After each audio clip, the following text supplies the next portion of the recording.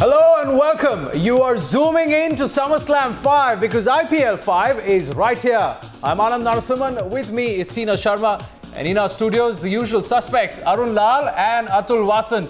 Effervescent, flamboyant as ever, and we're looking forward to a very good season. Gentlemen, we'll come to you, but we also have some very other special guests, Tina. Absolutely. We have such a fantastic expert panel for you here on Times Now. Let's go across to Ravi Shastri, who's joining us from Chennai, former India captain and the voice of Indian cricket. Also joining us from Perth for this show is Tom Moody, a twice World Cup winner and, of course, former coach of the Kings 11 Punjab. So Shaz in his elements, Tom Moody there with his inputs because he's also former Kings 11 Punjab coach. So he'll give us the inside dope of what happens in the dressing room in key situations. But first up, let's just set it up. Season 5, these are the top 4 teams. It's high five for the Indian Premier League. The billion-dollar league will be bigger and better this time, and the broadcasters are pulling out all stops to grab the eyeballs.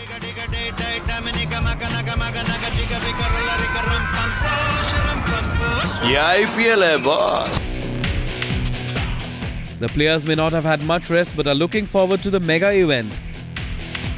As far as defending champions is concerned, we never take pressure in the sense, we take pride in our performance. We don't always weigh it as quantity, as this is what we need to do.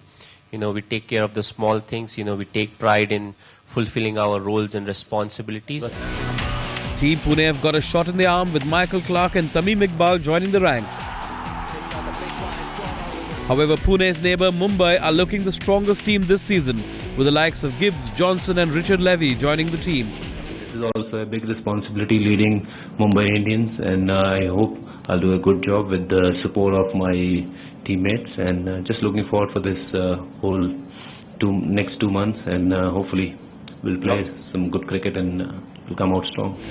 Delhi may have suffered a blow with Kiwi captain Ross Taylor getting injured, but Sehwag is confident of a good showing.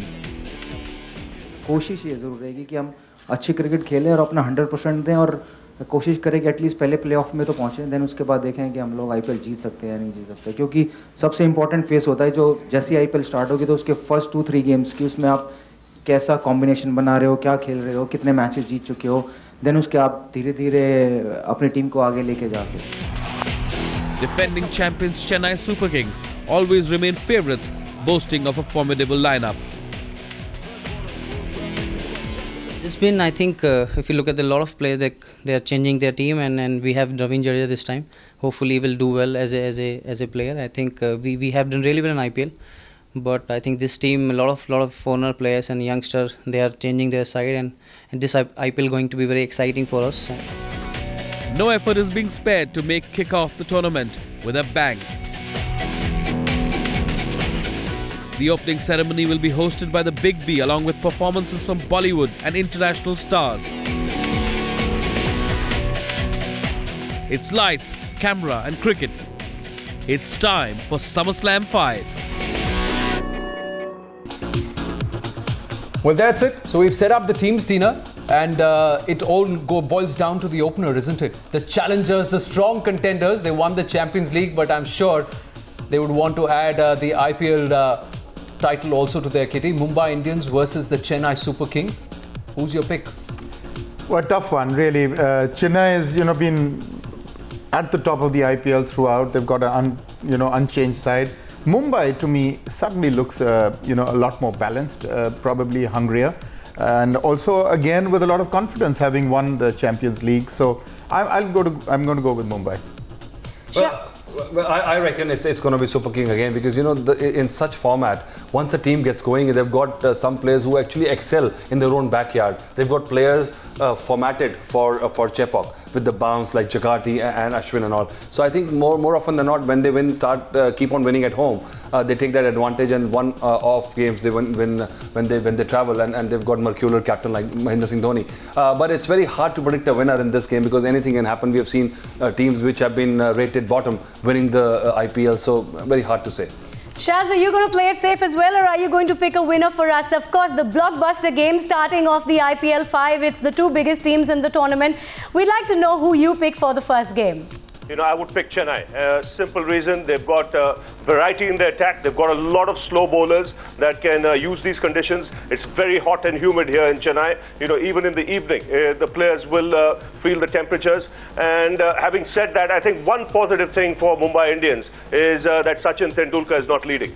And I say this because he will play freely. The pressure is off his back. He can come out there and play his natural game and leave all the headache to Harbhajan Singh and some of the others there. But you still haven't made your call, Shaz. You have to pick Mumbai or Chennai.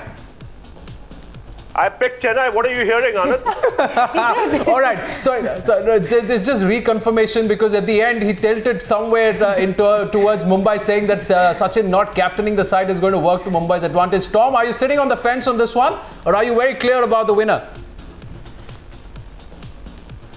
Oh, I'm not going to sit on the fence. I'm thinking Mumbai Indians. I just like the balance of their side. They've got match winners throughout their side. They've got players that are coming into the tournament in form.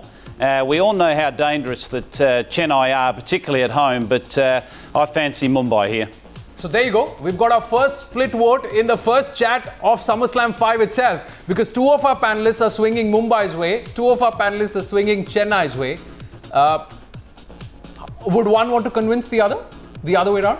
No, you cannot in this format, Anand, because even Rajasthan Royals playing Super Kings, you would always give some chances to even a poor team. When I say poor, it's the teams which have not got their combination right. Most of the players are again getting together from various kind of backgrounds and varied pitches they've been playing, and suddenly they have to hit the ground running. It's not that easy as it sounds. They'll take 3-4 games, but teams which have been historically winning more games will find it more easier because they've got that confidence of wins behind their back. So I think looking at that backdrop, in this game, it's an even Steven 60-40 to Super Kings for me. My mind goes back to Sachin quitting his captaincy, and Shaz raised that point. Why do you think it's going to work in Mumbai's favour so much? Because won't there be pressure on Harbhajan, Shaz? Not at all. I think he relished that challenge during the Champions League, as you found out, and he rose to the occasion.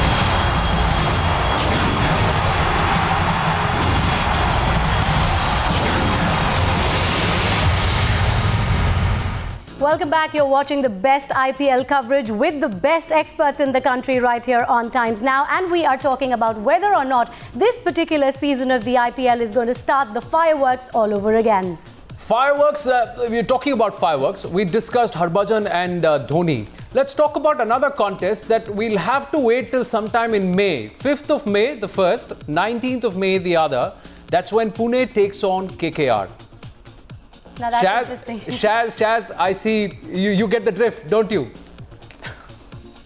I get the drift. I do believe that's the team to watch out for. If there are two teams to watch out for in this year's IPL, it is KKR, Kolkata Knight Riders, and the Delhi Daredevils.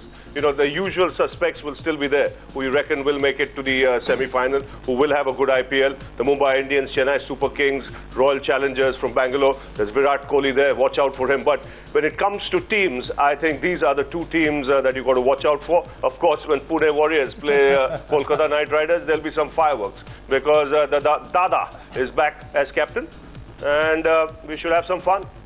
Yeah, we're going to get our resident Kolkatans' view on that as well in just a minute. But first, Tom, what do you make of this? It's all being hyped up and built up as team loyalties and people supporting their own cities. But this one is a tricky one, isn't it? I mean, it's going to be sort of Ganguly for the rest of the series now versus Kolkata. How do you see that working out? Well, it could end up a real blockbuster. We all know how passionate the Kolkata fans are for Sourav Ganguly, and the big hoo-ha about him being left out of the auction. Now, knowing Sourav Ganguly and spending some time with him recently during the Test series down here in Australia, very interesting how determined and focused he is to perform. And he's still clearly got that fire in the belly and wanting to perform. And he's in a perfect position because Pune had a horrible start to their IPL campaign last year, coming rock bottom no one was close to them at the bottom of the table. So he's got a lot to work with, and I think he'll do a good job because he's a good motivator. You know, he's not going to be the explosive opening batsman that we are used to seeing him in the yesteryear, but he will play a role, and the team will play around him. So it really will be a grudge match, and I do believe that KKR as well are going to be a real dark horse in this whole tournament. I think they're shaping up very well. They're getting into some good winning habits. They've got McCullum back on their playing list, and he's a dynamic player. We all know what he's capable of doing. So, you know, we're going to be in for some great combinations, and that particular combination, Pune versus KKR, is certainly going to be a big one. KKR's got Shakib in the mix. Beg your pardon, Pune has got Shakib in the mix. But the fact is, you talking about Dada and Kolkata. He talked about the fire still there. It's Dada's been stoking that fire. There is a grudge there somewhere. But what do you see happening at Eden Gardens? Listen, there's a certain grudge. I mean, let's not, play around it. He would love to, pummel KKR. And that's going to be a big game. There are lots of fans who are very passionate about Saurav.